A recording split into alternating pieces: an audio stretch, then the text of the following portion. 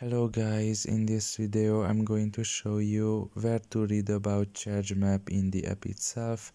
The first thing you need to do is enter the app.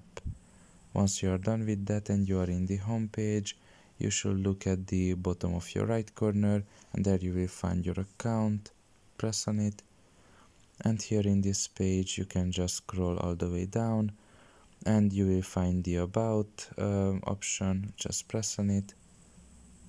And I should wait until the new page loads in, and here in this page you will be able to read about the Chargemap and their employees, what is their history and everything.